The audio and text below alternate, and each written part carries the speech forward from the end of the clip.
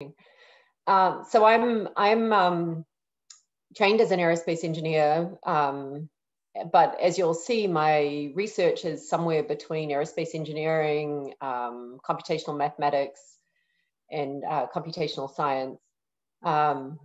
I think aerospace engineering is a very exciting field, and it's always been an exciting field. And I'm sure that for many of you, developments in aerospace maybe inspired you to pursue a career in engineering. So what are some of the reasons why I say there's never been a more exciting time? Well, one is we will see humans back on the moon in our lifetime, for sure you guys will. And that is, I think, by itself really exciting. Also to think that many of us as engineers may even contribute to making that happen. Second is a revolution in autonomous vehicles and the prospect of autonomous vehicles, of drones, changing the way that potentially we live our everyday lives. So this is something that's of interest to me, and we have a new project starting in the fall with NASA looking at autonomous vehicles for cargo delivery. So I don't know, I'm guessing that Amazon is probably as big in the UK as it is in the US, and it's gotten us through this pandemic, right, where you can pick up your phone and at the touch of a button, have whatever you need delivered to your front door. So imagine a future where autonomous drones play some role in bringing those packages from the factories across the world and ultimately to your front door. I think that's really exciting. And then even further out to think about urban air mobility and the prospect of things like air taxis that are carrying us as humans.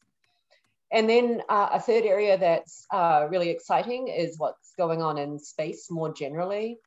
This picture of astrograph, this is from my colleague at UT Austin, Murray Bajar, who's one of the world's leading experts on modeling things in space, so space junk, thinking about all the satellites and other things that are being put into space, about the complexity of that problem from a political standpoint, but also what it enables from a technological and economic standpoint.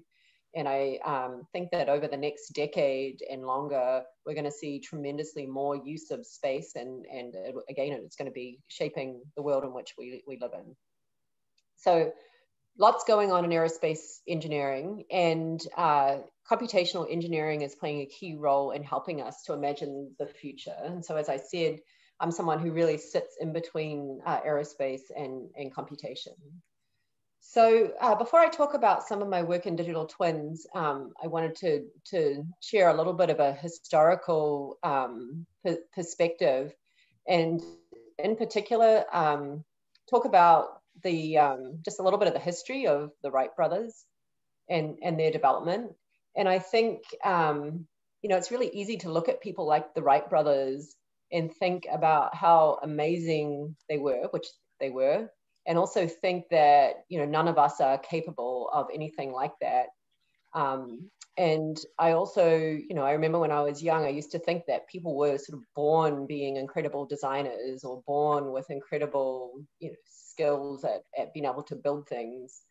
And, maybe that's true in some part, but the reality is that those skills can all be learned and are all taught. And in fact, these are the kinds of skills that you're being taught in your degree program at Cambridge. And the Wright brothers' history, I think, is a really good example to look to. So if you don't know the story of the Wright brothers, I really encourage you to go and dig up some of the history. And there's a lot of lessons learned there. So first of all, where did they start? They started off by being very careful to study what had already been done. So the people like Cayley and Langley and Lilienthal that came before them. And again, as we as researchers are thinking about difficult problems, we don't ever start with a blank sheet of paper. We always have to think about what's been done, what has worked, and maybe importantly, what hasn't worked. So from there, they identified the most difficult part of the problem. And does anybody know what they identified to be the most difficult part of the problem? And I'll just give you a clue. Was not generating the lift to get into the air. Does anybody know what the big challenge was? You can just unmute yourself and shout it out. Was it the wings snapping, like structural problem? It was not structural. It wasn't aero, it wasn't structural. What else is left? Stability? Yeah, stability and control. So they identified that basically control was the most difficult part of the problem. They could get into the air, but then having controlled flight. And of course, the wing snapping and the structure comes when you crash. So that sort of becomes a consequence. So they identified sort of the, again, the most difficult part of the problem. And then they had to innovate, right? They had to come up with a novel solution to address that problem. And for the Wright brothers, that was the idea of wing warping. So changing the shape of the wing to affect control. So again, everything I'm saying might apply to a research problem that you would be doing today, more than a century later. So then what did they do? They had the background, the literature review, the most difficult part of the problem, their novel solution. So now what? Now it's a process of systematic test, failing, recording, learning, trying again, and really moving towards a viable solution. And so the pictures that you see here depict some of those. So you see in 1900, that was their first test aircraft, which had a 17-foot wingspan, so it was pretty small. You can see the canard there at the front. So you might know that canards play an interesting role in changing the aerodynamic and the stability characteristics of an aircraft. And that flew as a piloted glider. With that small initial vehicle, they were able to demonstrate roll control, so controlling the roll dynamics of the aircraft using the wing warping. So it was kind of like the proof of concept of their strategy. Then you see in 1901 a larger aircraft. So now it's bigger because they want more lift to be able to carry a pilot and lighter wings. So this one's about 100 pounds. And this aircraft, so history tells us, did not perform as well as expected. So they didn't get the results from the flight test they were expecting, at which point they began to question the aerodynamic data. And again, you can find a lot of this information online. The Wright brothers then went and built their own wind tunnel. So they actually built their own wind tunnel and they tested hundreds of wings and airfoil sections, and they recorded everything, and they compiled tables of aerodynamic data. So they really kind of went back literally to the drawing board. Then in 1902, they had the new aircraft that was based on that new data, and you can see it's getting bigger. This one's got a movable rudder on it. You can just see it at the back there, the movable rudder. So they're moving now towards a more sophisticated control system. And so at this point, they basically have everything except for the propulsion system. And you can see that now in the 1903 one, where they built their own engines and propellers. And by the way, this aircraft was about 700 pounds. So, so a lot bigger than the 100 pounds that or the 50 pounds that they started off with. So again, what are the lessons learned here? Just imagine being the first people to achieve powered flight. And I have to throw in here, because I'm from New Zealand, that's debated in New Zealand, because there are people who claim that Richard Pearce in the South Island of New Zealand actually did it earlier. But nonetheless, to make such a mark in history, you don't just sort of wake up and do it, right? There's a systematic process. And this is what we as engineers do. We look at difficult problems in the world around us. We look at what's been done before, we identify where the sticky points are, we come up with novel ideas. Often they don't work, we test them, we learn from our mistakes, and we kind of proceed through until one day we have a great success. Okay, so that's a historical perspective. Now, of course, today, 100 years on, aircraft are very different. The challenges are different. Aircraft are incredibly complex. And, again, you might know that an aircraft now is not designed and built by 2 people, but by teams of thousands of people who are distributed all over the world. Aircraft have a very complex life cycle. So the points shown here are what we refer to as the life cycle of an aircraft, from its concept through its design, different stages of design, manufacturing, operation, post-life, and then ultimately retirement. And for a commercial aircraft, for something like a Boeing 777, this life cycle is decades and decades. So I have to say the 747 is one of my favorite commercial aircraft. And to think that the 747s that are still flying today were designed back in the 1970s, it's just sort of remarkable, right? To think about that long life cycle, and to think that the aircraft that we're designing today will be flying in the years 2030, 2040, and just imagine what the world might look like then. So things have changed. I'm going to talk today a lot about how computational models and computers and simulations have changed the way we can think about modeling and designing aircraft. And you know, there's a ton to talk about there, and this is what a lot of my research focuses on. Today, I'm going to talk about just one idea, which we're working on, and which is getting a lot of attention in the world, and that's the idea of a digital twin. So, what is a digital twin? You can see here a definition that comes from AIAA. AIAA is the American Institute of Aeronautics and Astronautics.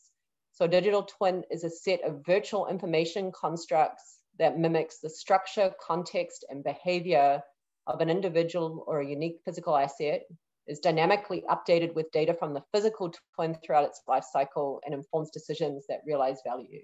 Okay, so what's a digital twin? It's the virtual model, set of computational models of a system. And how is it different to the models that engineers have been using for decades? It's different in a few key ways. One is, this is not a generic model. So it's not a model of a 777 or a model of an F-35. It's a model of one particular aircraft, one particular tail number.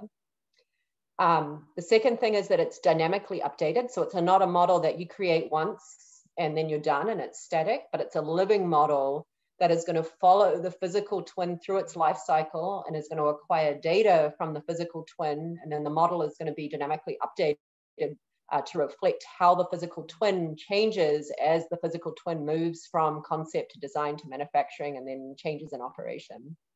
And then lastly, you can see that it's going to play a big role in informing decisions. So I think this is a really neat idea. And I'm going to talk a little bit about the history in a second, while the idea has its roots in aerospace, if you look today and you Google digital twins, you'll see people talking about digital twins in all kinds of fields. So especially in medicine, people are talking about digital twins to aid in personalized medicine. And I have to tell you, I would love one day to have a digital twin of myself, that it could wake up in the morning, sort of plug in my data, and it could tell me it's time to go for a run, or don't eat that donut, or you know, give us personalized data-driven information that can guide our decisions for our health. So digital twins in medicine. People are talking about digital twins of the entire planet to guide decision-making around things like climate change. Digital twins of buildings. We were just talking about the infrastructure in Austin falling apart during our unexpected winter storm. So imagine digital twins of bridges and water pipes and, you know, all the infrastructure in a city, and many examples.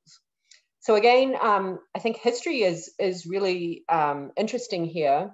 And the term digital twin was coined by NASA about a decade ago in 2010.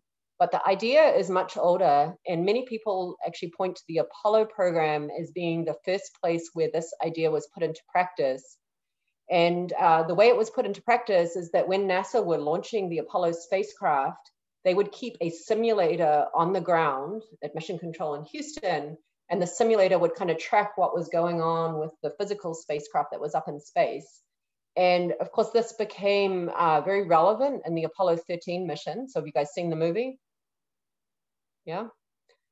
So in Apollo 13, what happened? There was an explosion in the oxygen tanks, and the main engine of the spacecraft got badly damaged. So now you have a crippled spacecraft stuck up in space. And so again, you know, the historical record is that NASA could take the data from the crippled physical spacecraft, the physical twin, feed it into the simulators that were on the ground, the digital twin. Now the digital twin has been dynamically updated to reflect the change conditions of the physical spacecraft. And now these simulators can be used and were used to run the what-if scenarios and to inform the decisions that ultimately brought the astronauts back home. So again, that's I think a really compelling example of just how valuable it can be to have this asset-specific, dynamically updated digital twin to drive decisions. And of course, again, we have to remember this happened in 1970. and think about the computing power and even the data that NASA had available to them, it's a reminder that our computational models don't have to be perfect to actually be really valuable in helping us drive good decisions. Okay, so let's come back to the year 2021 and think about what digital twins need today, or what the opportunities are, because clearly we have a lot more computational power, we have a lot more sophisticated models, so we can simulate many things about engineering systems, and of course we have a lot more data. We have incredible sensor technology that's on board our vehicles and in our manufacturing processes. So digital twins need a lot of computational science, and you notice I use the phrase there, the term computational science. It's not the same thing as computer science. Computational science is an interdisciplinary field that uses mathematics, mathematical modeling, and advanced computing to understand and solve complex problems. And again, this is the field that's at the core of the Odin Institute that I direct at UT Austin. So how is computational science different to computer science? You know, really the key is this idea of mathematical models. And what are mathematical models? So these are the things that you've been seeing in your engineering classes, the Navier-Stokes equations that help us predict how the flow over an aircraft wing will be under different conditions, or the equations of linear elasticity that let you predict how a structure is going to respond under loading. So all the governing laws of nature that we write down as mathematical models, as systems of differential equations, and then solving those with advanced computing to, again, understand and drive decisions. And so as I go through my talk, you're going to see these kinds of ideas popping up. So physics-based models, these PDE models, the theory of inverse problems, uncertainty quantification, surrogate modeling and reduced order modeling, scientific machine learning, scalable algorithms. You're going to see all these sort of different pieces popping up in what I show you with the way that we approach creating a digital twin. And these things here, these are kind of the core methodological topics that my research group works on. All right, so I'm going to now transition into kind of the technical part and talking to you, showing you how we build a model of a digital twin, how we define it, and then how we are going to update it and how we're going to use it for decisions. But before I do that, let me just pause and see if anyone wants to pop in and ask a question. There's nothing in the chat.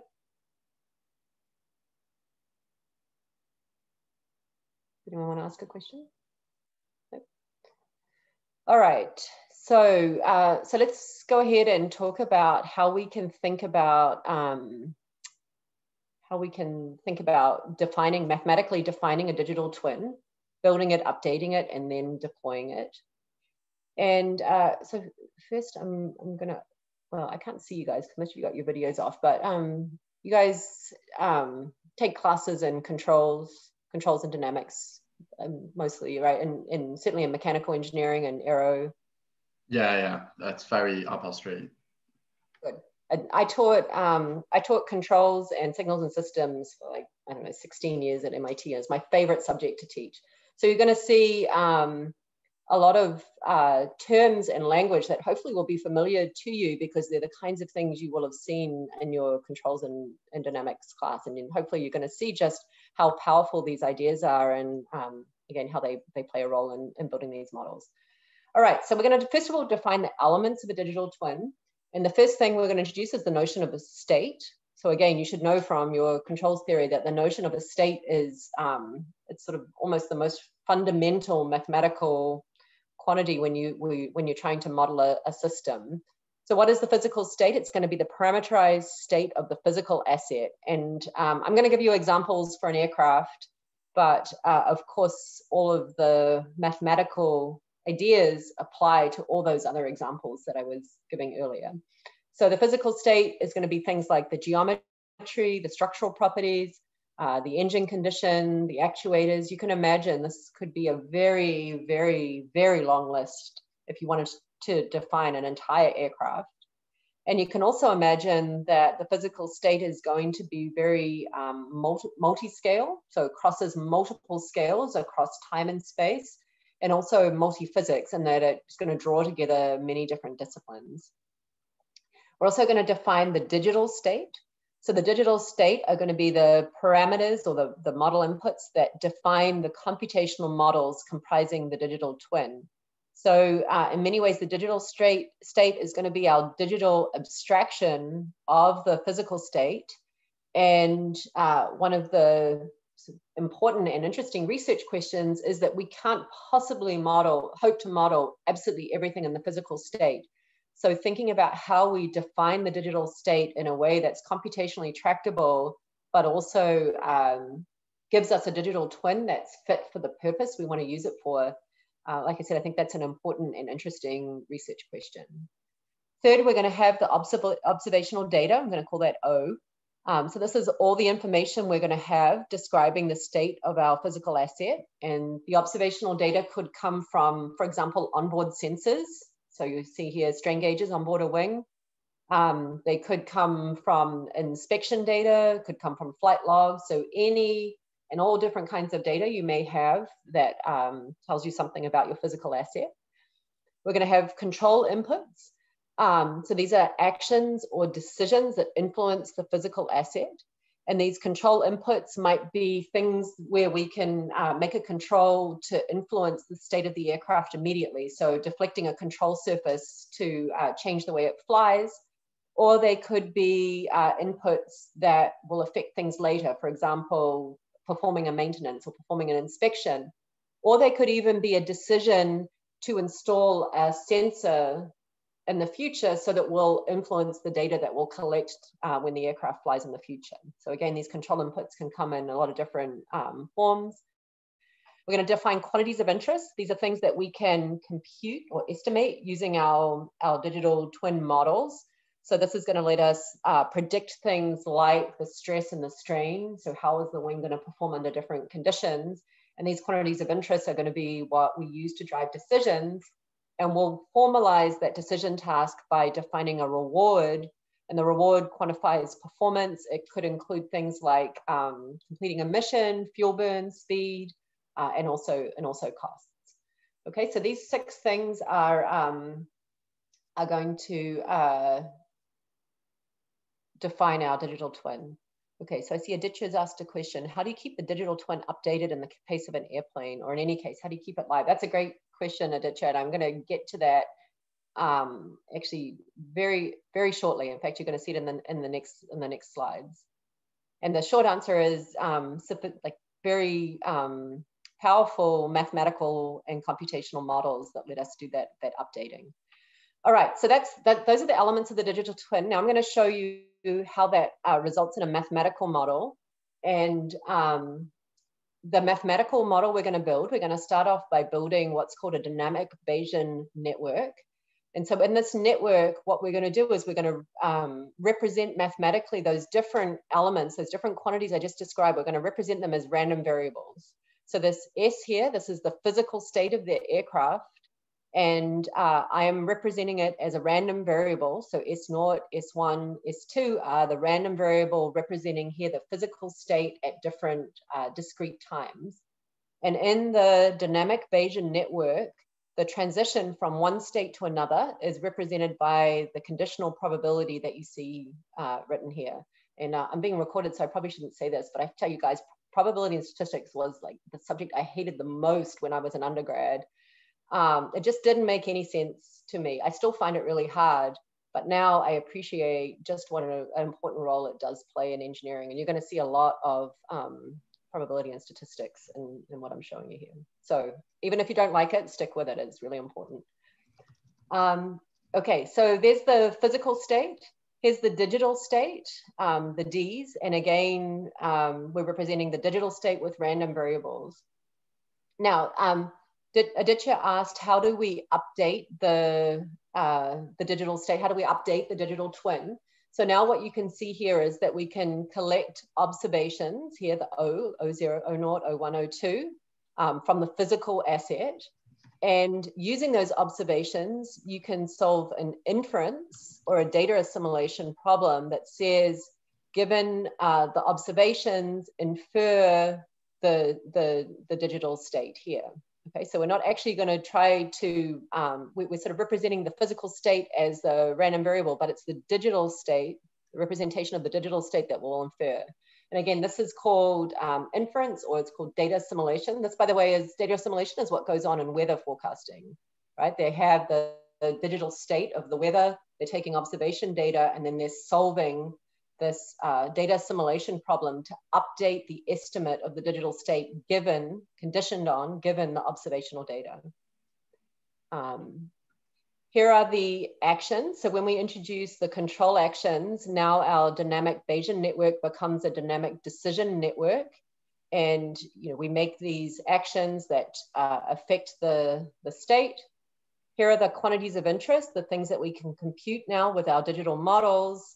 And all of that will inform the rewards, which in turn define our optimal actions. Okay, so what we're doing here is building, and I'm showing it to you as a graph. This is a probabilistic graphical model. And again, it's a dynamic decision network. And all the arrows that you've shown here, again, are conditional probabilities that describe the relationships between the different parts. And what you're going to see in a second is that the updating task, the prediction task, and the decision task are now all going to become different things that we can do with computational methods that sort of are well established in the literature. Before we talk about the methods, I also want to point out that one of the very powerful things about having this digital twin model is that now we can try to predict the future. So of course, here's the current time here in this example, TC = 2, and we only have observational data up until that point, but we can use our digital twin to issue predictions about what we might see in the future, and then plan out our optimal actions for the future. So we can extend the digital space out to the prediction horizon here, TP. And again, mathematically, what is this model? This model is a giant conditional joint distribution. So it's a joint distribution over the digital states, the quantities of interest, the rewards, the future controls, conditioned on, given the past observations and the past actions we've taken. And the graphical model encodes a few things. And again, these may be terms that are familiar to you, the idea of Markovian dynamics for the physical state and the digital state, which lets us sort of deal with one state at a time. We observe the physical state indirectly, and we determine the control inputs by the digital twin analysis. And again, I won't be going into too much of the gory details, but the general idea is that you can take that model, which, as I said, manifests mathematically as this joint distribution. You can factor it, and you can factor it out into all these different pieces.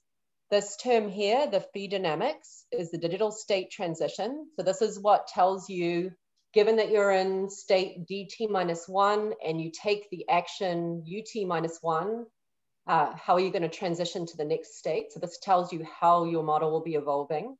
The second term here, the quantity of interest, this encodes the relationship between the digital state and the quantities of interest. So given that this is the state of the wing, what is the maximum stress I might see? That relationship is encoded in here.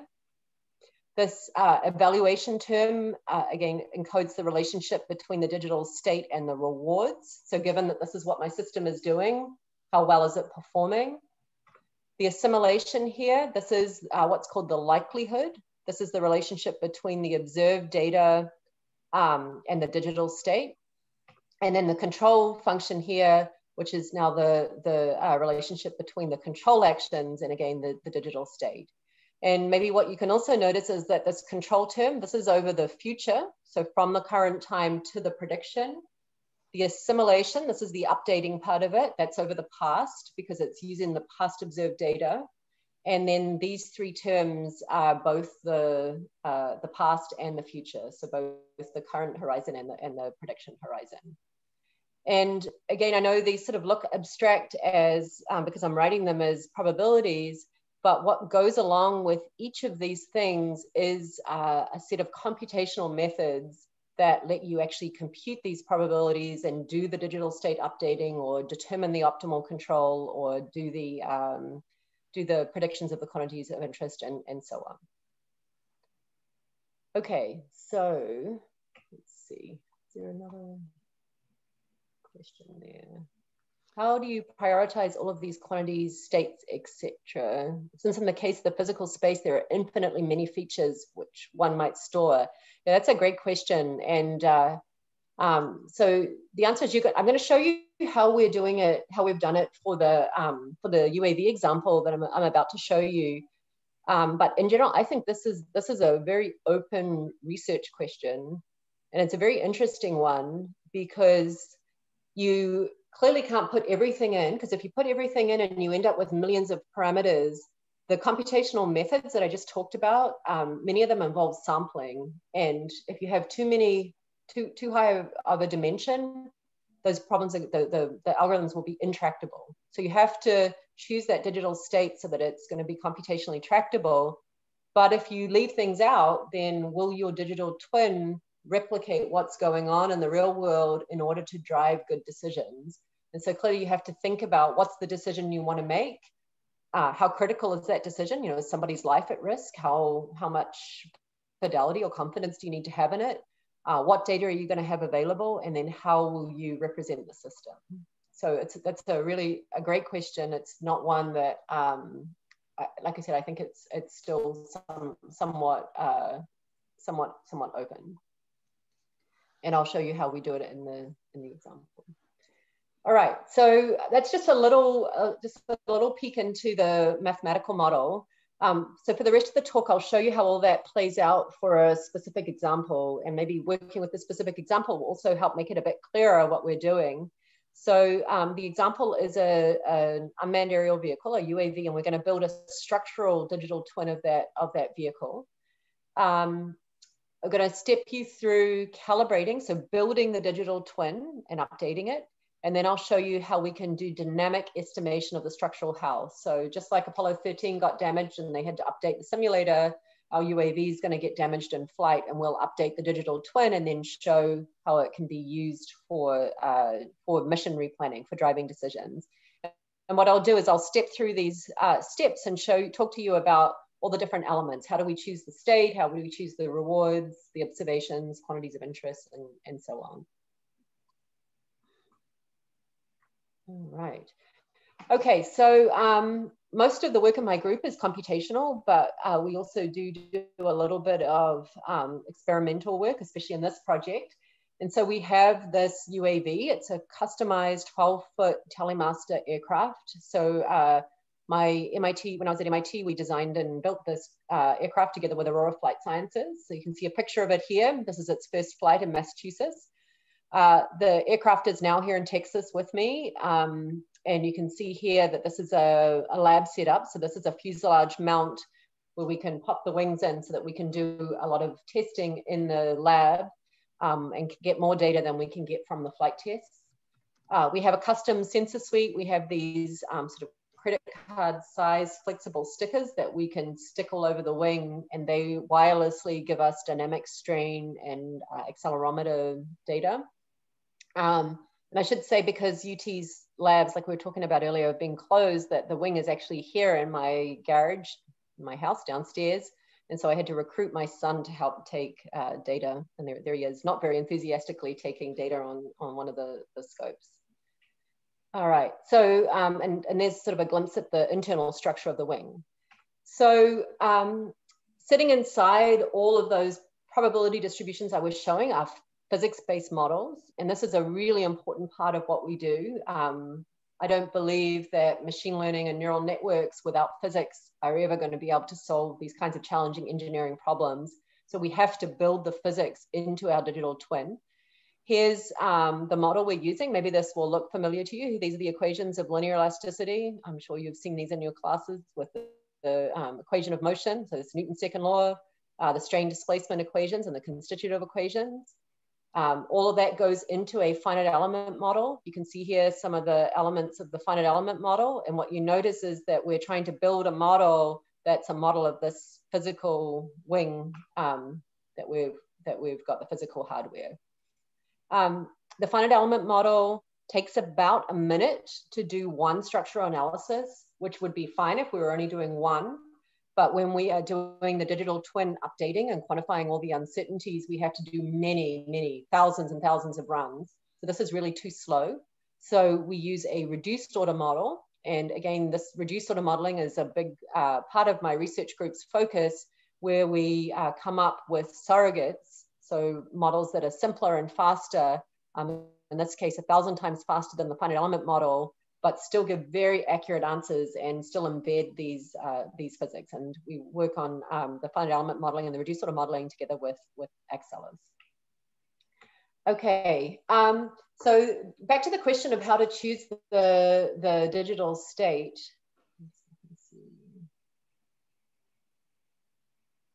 Okay, so I see Sahil's asked another question. What currently are the most desirable quantities that have been left out of the digital twin due to the current computational constraints? Yeah, so let's talk about the digital state we've chosen, and I think Sahil I'll answer your question along the way. Here is the digital state we're going to work with. Remember, we're building a structural digital twin of this UAV. So we've got the parameters in the digital state that you see here. And there are 3 different flavors of parameters here. So the first is, remember the digital twin is an asset-specific model. So we have to include parameters that are going to capture the variability from my UAV compared to Michael's one, compared to Jordan's one, right? So we've got to have parameters that capture the variability. And that is the vector of geometric parameters. So the geometry is going to be tagged to a specific UAV. The Young's modulus scale factor here, which represents variability in materials, maybe due to manufacturing. And then the structural health parameters, which represent that different UAVs have had different operational lives, and so they're going to have different degrees of damage and degradation. So geometry, material properties, and structural health are all parameters that we put in to reflect the asset-to-asset variability that's really central to the digital twin. The second flavor of variable we have are variables that capture unmodeled hardware. And in particular, we have this vector of added point masses. And if I go back, you see here, if I can go back, there we go. You see here, here's our nice finite element model of the wing. But then you go back one more and you see here's the actual wing. And what do you see? You see there's all kinds of other stuff on the wing, right? So there's these servo motors, for example, that actuate the ailerons. So now you have a choice, right? You can either say, well, I'm going to create a super detailed finite element model that represents all of that down to the very last detail of the servo motors and everything else that's on the wing. And what we've chosen to do is have a simpler finite element model, but we're going to introduce these parameters of added point masses that are representing the hardware that we're not modeling. And we're saying, you know what, we don't really need to model the servo motors, but as long as we capture its effect on the mass, which is going to affect the structural properties of the wing. And as you'll see in a second, we're going to calibrate this. So that sort of goes to the question, how do you decide what to leave out? You can leave things out as long as you account for it and then also quantify the uncertainties that come along with it. And then the third flavor is somewhat similar, and that's parameters that account for missing physics. So we're using the linear elasticity for our structural model, which is a really good model for what we want to predict, but it leaves some things out, and in particular, it leaves out the effects of damping. So the Rayleigh damping coefficients, which are widely used in engineering, to bring that back in. And again, these are going to be things that we're going to calibrate for the digital twin. All right, we're doing everything probabilistically. So we have uncertainty, all of these states. We don't just have point estimates, but we have estimates of their distributions as well. We have estimates of their uncertainty. We need prior information, and you can see here the prior information that we have on those geometric materials, added mass, and the Rayleigh damping coefficients. So now I'm going to step you through actually building the digital twin and calibrating it. So the first step is going to be to calibrate the geometry. So the control action that we take here is measure geometry. That means go out to the wing and get your tape measure or your calipers out and measure the geometry. The observations that you take are the observed geometry. The quantities of interest here are going to be the geometry that we estimate, and the reward doesn't really drive much here. Here, the reward, this is a measure of the the change in the digital state from the prior to the posterior. So how much did the estimate of the geometry change after we took the observation? And you could imagine that this might be a measure of how well this UAV is being manufactured. And it might be some information that you might want to feed back into your manufacturing process. So here's the prior, the drawings that we got from Aurora Flight Sciences. There's the observation, go and measure the UAV. And now here's the update, here's the prior. We had Gaussian priors on the geometric parameters, the 3 that I'm showing here. In this particular case, we can measure things like the wingspan and the chord very accurately. So our posterior, our estimate after taking the measurement, we don't include any uncertainty in that. We have just a deterministic point estimate. Okay, second step, calibrate the material properties. So we've got E, this is this Young's modulus scale factor. And here we do a load displacement test. So again, the action is to go and do the test. The observations we're going to collect are pairs of tip displacements. What is a load displacement test? You load the tip of the wing and we mount it upside down and put a load on it, a known load, and then we measure the displacement, measure how much the wing displaces. So the observations are the pairs of the load and displacement. The quantities of interest here is this aggregate stiffness, which is just the ratio of the load to the displacement. And the reward here is the reduction in variance from, again, prior to posterior. How much do we reduce our uncertainty in the material properties by running this load displacement test? So here you see some of the observational data. So this is 8 pairs of force displacement data that we've collected from the wing. Again, we're modeling uncertainty in everything. So the light blue here, that's the prior. This is what we guess the material properties would be based on the manufacturing specifications. The dark blue is the posterior. This is now our updated estimate, which has a shifted mean and also reduced uncertainty, but it still has some uncertainty in it.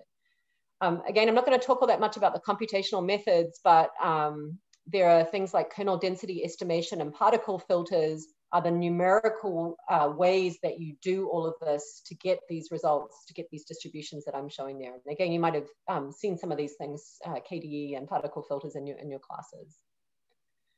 And so now we've updated the geometry, we've now updated the material parameters, and you can see, again, we're going to carry forward uncertainty in the material parameters as we go forward.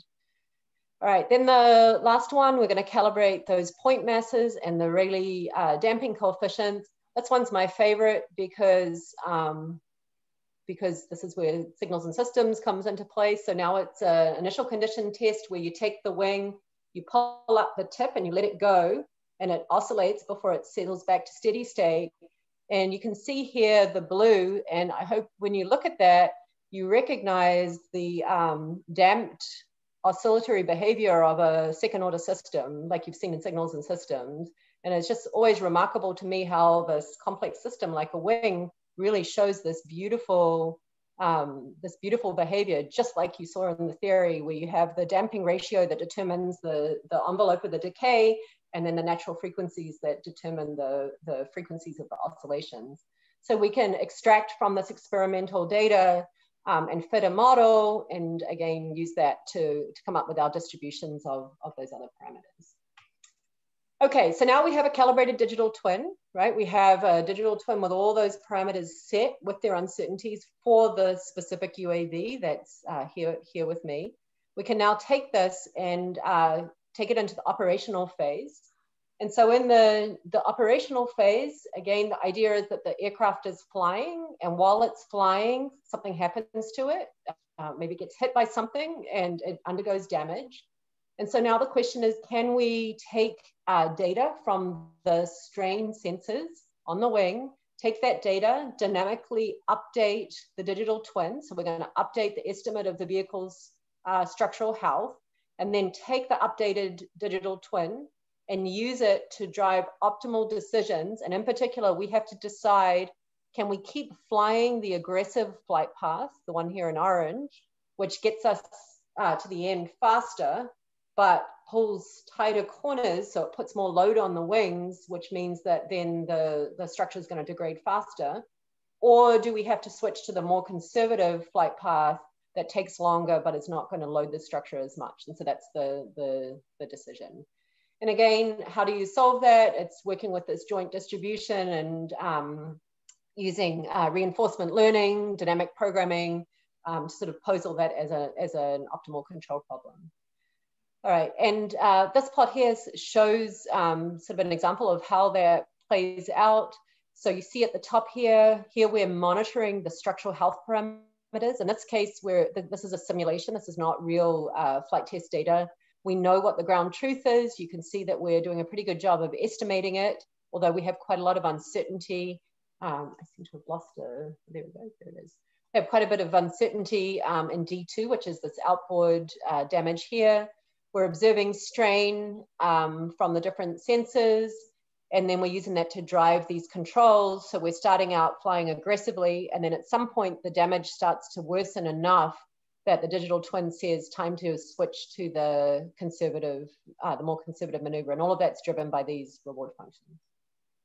Okay, so hopefully that gives you an idea of what we're doing, and maybe some of what you see is a lot of the different ingredients that are in the work I've talked about. And those ingredients are really the things that define the field of computational science and engineering, which is there are forward simulations. So there are finite element models that are encoding the physics and are being used to issue the predictions. There's a lot of optimization and inverse problems. So the inverse problem is the one that says, given the observational data, what is the digital twin state? And then the optimization comes in when we're solving optimization problems to determine the optimal control. You see a lot of uncertainty quantification because we're tracking uncertainty through all of our estimates. And that's really important when we're talking about decisions in engineering where we literally are involving people's lives. And then you also see a big element of scientific machine learning coming into play where we're using a lot of the sort of the methods and a way of thinking that comes from the machine learning world. And we're putting all of these together in a way that I think is really exciting because it really lets us think about how computational science and engineering can address grand challenges and enable really neat engineering systems. So with that, let me stop. If you're interested in learning more about these things, you can go to my website, kiwi.odin.utexas.edu, and you can see some of the papers and a bit more about the research projects.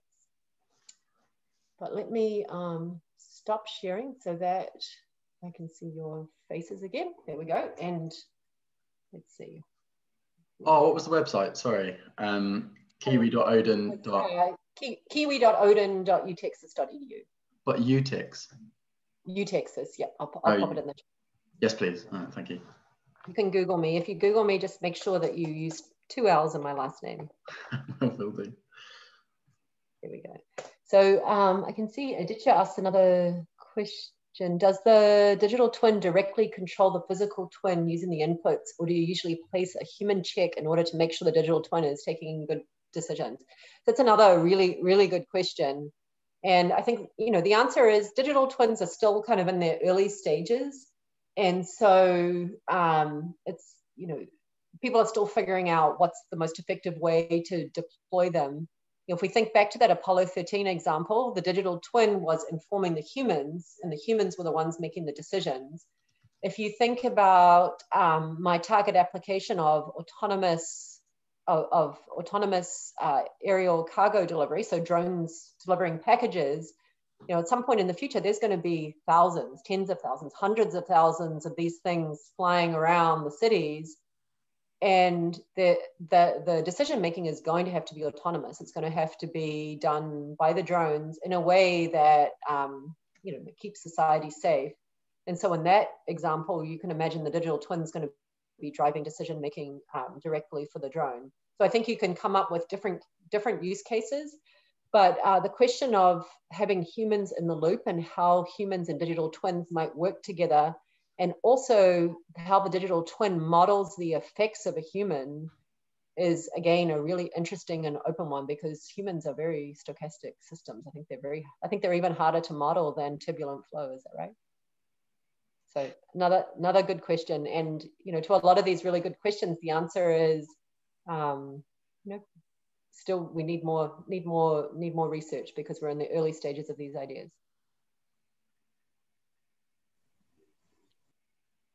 Okay, so let's see, Ben is asking, given two very similar assets, is there a more efficient way to do something like digital twin transfer than manual recalibration? Yeah, so that's another really good question. So one of the things that is of interest, and we have actually a new project, and this is one of the things that we'll be looking at together with Sandia National Labs, is that even though the digital twin is for a particular asset, you could imagine you have a fleet of 1,000 of these UAVs that you would want to learn across all of the UAVs. So for example, we talked about the material properties maybe varying due to manufacturing variability. Well, you know, of those 1,000 UAVs, a whole bunch of them will have been manufactured on the same day. And as you start to learn about the material properties of one, that can help you inform the material properties of others. And again, the Bayesian statistics, the idea of having a prior and a posterior and doing assimilation of data and updating your belief about the system is a very natural mathematical framework in which to pose those kinds of questions. So I think the answer is absolutely yes. And then to take it even a step further, in machine learning, they talk about transfer learning, which is, can you learn from data about one system and then somehow take that learning and inferences and use it in a different system? And I think that is also an interesting question, you know, as to whether some similar things can be done here. Okay, David said, I'm wondering if there's any research on using neural networks to decide how much importance you give to each feature of your digital model when making predictions. Yeah, so as far as I know, I don't think anybody has, I haven't seen any work that has tackled this question of how to define the digital state. And so specifically using neural networks, I don't know. You know, like I said, I think it's a really difficult question, but clearly, again, there's going to be some kind of a learning where you need to learn what are the important features of the problem. But of course, as well as learning in the neural network style, the physics encode a lot of this information, right, in the form of sensitivities. So we know from our physics models that there are certain properties of our systems that influence different aspects of their physical behavior. So I think it'll be some combination of machine learning methods and also physics informed sensitivities and things that will go into that. Cool. Are there any more questions? Oh, was that a hand up? Yeah, go on, Jordan.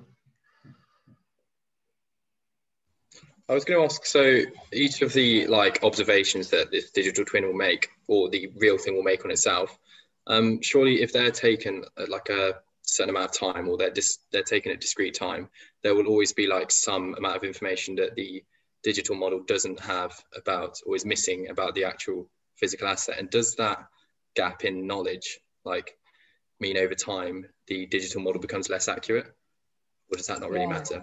That's a great question. So, you know, there are a lot of facets to an answer to your question. So, I mean, first of all, you guys, you've probably seen the Nyquist theorem in your controls class, right? The idea that you need to sample at a certain rate to be able to determine, you know, and it makes very sort of intuitive physical sense that if you don't sample at a certain rate, you can't tell the difference between different frequency behavior because they look the same.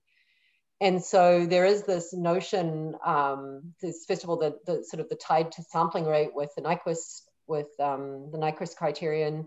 There's also the whole question of observability, right? Given a certain amount of data, can you infer the system state? And again, from a theoretical standpoint, this has long been tackled by the controls community, but now it's like we're taking it to a whole nother level. And you know, one question is, if I'm just measuring strain on the surface, can I actually tell what damage has happened to the wing? And the answer is, well, you know, no, the system is not fully observable. But then as an engineer, I repose the question, can I tell what's happened to the wing well enough to be able to make the right decision about how to fly? And the answer to that question might be yes.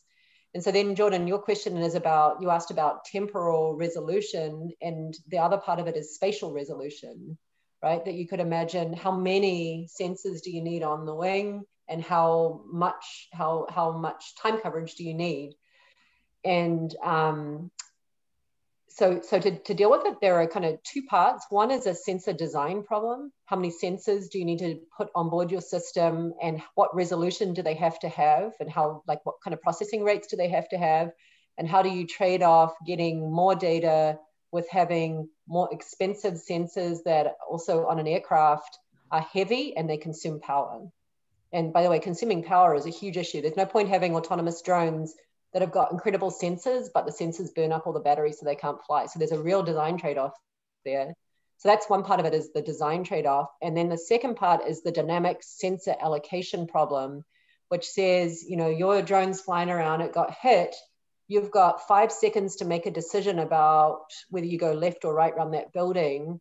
You haven't got time to read all the sensor data and process it all. Which sensors do you read? And so that's now a dynamic sensor allocation question. And that's something that Michael has thought about just a little bit, but hasn't sort of fully gotten to in his PhD work. So I think that's something for sure we'll be taking on this year. But, you know, again, sort of a fascinating question, both from a design standpoint and then also from an operation. And I think, you know, we're quickly getting to the point where we have sort of more data than we can deal with. And so then the question is, what do we do? What's the optimal strategy? And maybe just an answer to that, I'll mention one other thing, which is the other idea that kind of comes into play, and I'll draw an analogy here with humans. Like you're out running in one of these mountain trails. You're doing if you're Michael's dad, you're doing the rim to rim to rim in the Grand Canyon, and you trip and you hurt yourself, you fall, and you know you think you may have broken your ankle or something. What's the first thing you do when you get up? You put weight on your foot, right? You put weight on your foot to test out how it feels. And that putting of weight on the foot is like a calibration maneuver, right? It's a known maneuver, and you know what to expect. So you could imagine, you know, in this example where the drone is flying and it gets damaged, maybe the very first thing it does is it does a diagnostic maneuver where it takes a right turn, if it's in a safe space, takes a right turn at a given radius because it knows what to expect. And by collecting the data that it has, it can look at the difference between what it sees and what it expects. And that difference could be a whole lot more informative than if it just keeps flying. And so again, this is kind of an optimal decision-making problem. Is it worth it to take the time to do the diagnostic maneuver to get better data so that then you can better estimate your state and then drive a better decision? And how does that play into the situation you're in? And again, this is something that we as humans do naturally. So I think that's a really fascinating. The whole sensor question is very, very fascinating. One final question. One more. Do you want me to answer Aditya's question? You guys need to go. Do you guys need to go and get dinner? I mean, Adi, you can. Yeah, I guess I'll just keep it short. Is basically, do you see what challenges do you see with the whole life cycle of this digital twin? Because it might be created by some company, it'll go into operation with some other perhaps. So what sort of challenges do you see with that? I'm just curious. Yeah. So there are a lot of challenges there, and they're less technical and more sort of organizational, because I mean, obviously there's a lot of issues around sharing information, proprietary information, security, all those things. Even how do you, and even within one company, the structures group use one set of tools, the CFD, the Aero group use a different set of tools. Everybody has their own representation of the geometry. There's been some move towards more model-based engineering processes where there's digital replicas that are shared, but the industry is a long way from doing that. So there's a lot of organizational challenges. And there's sort of a sibling concept to digital twin, which is called digital thread. And the digital thread actually is trying to address some of those issues. In particular, how do you have a common repository of data that goes across the life cycle of a complex product, especially as it moves from different, like from company to company to different stakeholders. So there's a lot of attention on that question, Aditya, right now. And there's a lot of challenges, but a lot of them, like I said, are organizational and things around proprietary data and data pipelines. Thank you. Cool. Well, we'll probably ought to wrap it up. Thank you very much for coming. This has been a really good talk. And obviously, because everyone's been asking questions, it's caught everyone's attention. Yeah, thank you very much. That's great. If you had questions and we didn't get to them, then drop me an email. But very nice to see you guys, and good luck finishing up the semester in these challenging times. Yeah, thank you very much. Okay. See you, everybody. Bye. See you later.